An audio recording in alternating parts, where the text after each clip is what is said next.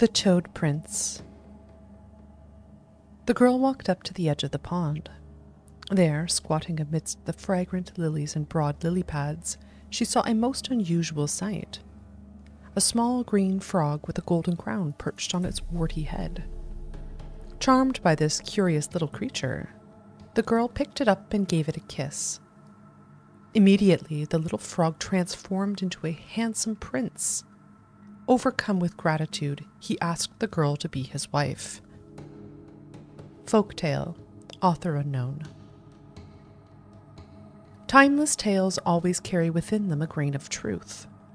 The legend of the Frog Prince is no exception, or at least that's what the folk of Oxenford wished to believe when they found out a monstrous toad lurked in their city sewers.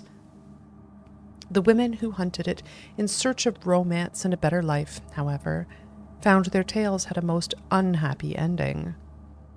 The creature they encountered was no small, sweet frog, but a bloodthirsty beast who not only did not let them in for a kiss, but instead greedily devoured them and anything else that strayed into its slime-covered lair.